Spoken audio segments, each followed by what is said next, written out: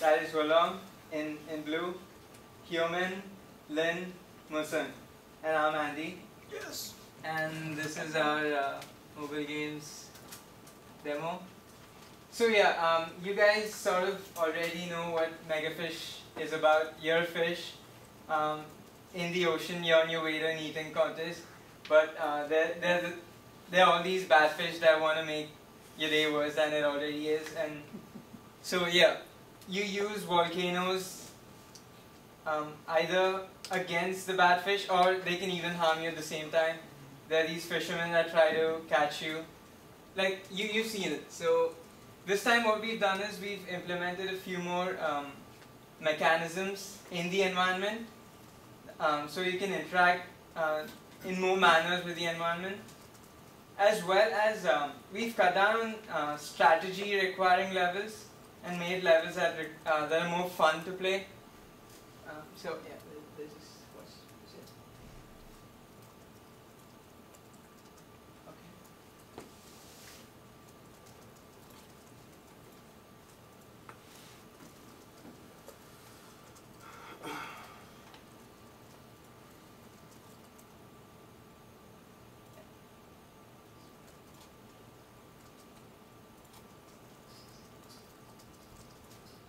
Oh, another thing, all artwork is 100% ours. Yeah, always done by Andy, right? 100% Andy. So yeah, so one thing we decided was the 3 stars that go with general games like Angry Birds and games in the same genre. We decided that was too cliched, so we just put 1 star, which you get only if you satisfy a whole set of conditions. So that's like your perfect star.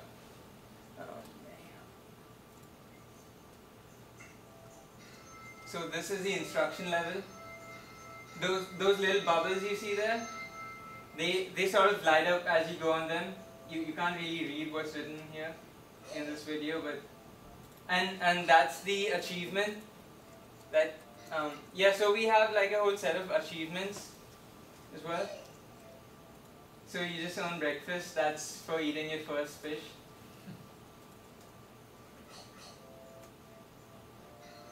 These little clams are like coins. They're just extra points. So this time around we decided to cut down on strategies and make the levels more you know, like you're just free to play, you know, because we were sure we can make levels that require strategy, but that one says eat the last greenie to finish the level. So your score is basically a function of how many fish you eat and how many clams you collect. Fish basically count towards clams and the time you save. And yeah, so these little green check marks are if you finish those levels. We were planning to make them progressive, like you only play level 2 if you finish level 1, so on, but I guess for testing purposes we decided to chuck that.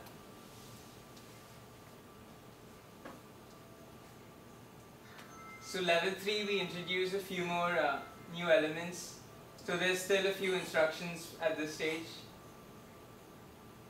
Yeah, let's say something like use the shield to get past those bad fish ahead. Mental rate. Yeah.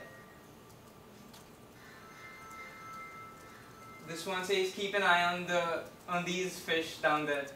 The little green fish over there. This is another power up. So you can get power ups both by picking them up. Yeah. So power ups you get. Sometimes power ups are just lying around on the map. Other times you get by eating many fish in a certain duration. So it's to reward your good performance. Which power up drops on eating all those fish, that's random, but the ones that are on the map, those are fixed. They're kept there for a purpose, so you can use them for a specific, you know, to pass a certain challenge in that particular level.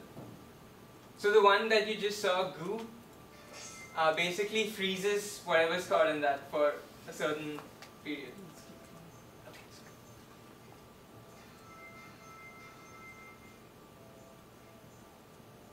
These little green fish, they mutate into bad guys if you wait too long. That's stealth. So when you use it, no fish can detect you. Sort of. Yeah, that's pretty much it.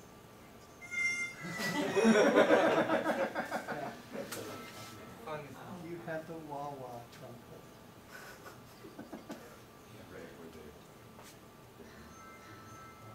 Yeah, the animations were a pain to make them actually look like they're swimming.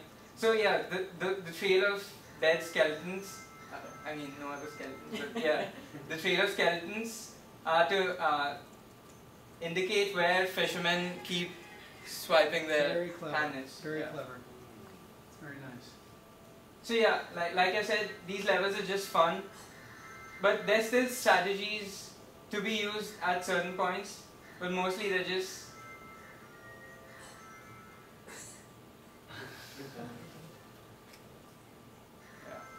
That's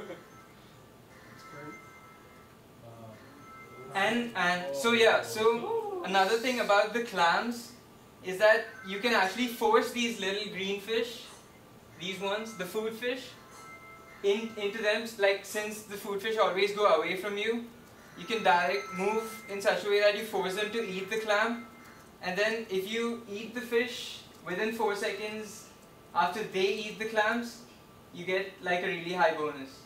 Like you see the little sign on the fish? Let me just show what I mean. See that little sign, and you got like an extra bonus there. So again, really nice reuse of existing mechanics. This ability is like a bomb. It kills whoever's caught in that. Yeah. Shot. Usually you want to have a timer in the middle, 2, 3. Yeah. Yeah. But very nice mechanic.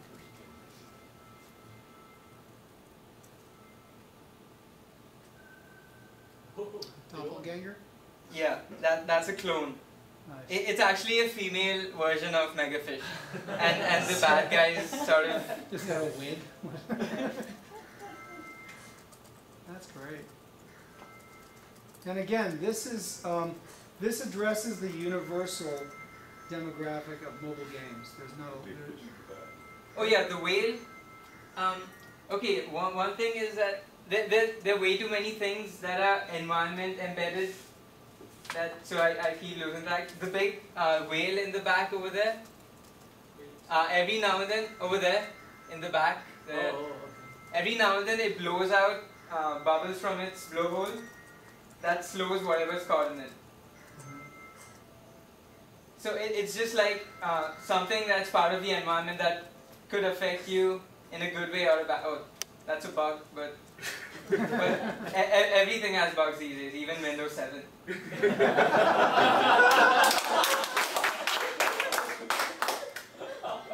played. Oh, and this was what we plan to keep as our final level. There's a boss fish at the side. Yeah, we reuse a sprite. So what he shoots these little slow moving projectiles every now and then. And if you wait long enough, he shoots these really fast ones that are aimed right at you. So basically, as time progresses, it gets harder. That's great. So yeah, another thing about all these levels is you have a normal way to play it, and then you have clever ways. If you think about it, you can actually use your power-ups to reach areas that you wouldn't otherwise be able to reach. Like for instance, in this level, we use the dash ability to actually go over the wall. Which there are sections like this in every level, but they're sort of really tiny in most levels. Yeah, the ability must say you use the same ability 7 times or so. Yeah. Wow, very nice. And very nice. Good stuff. Any questions for the team? You were running the game in debug mode, right? Oh, you mean the frame? Yeah, frame frame count was coming. We just And like then- it being there, so we know exactly where things go back. And the dash, there's a timer, right?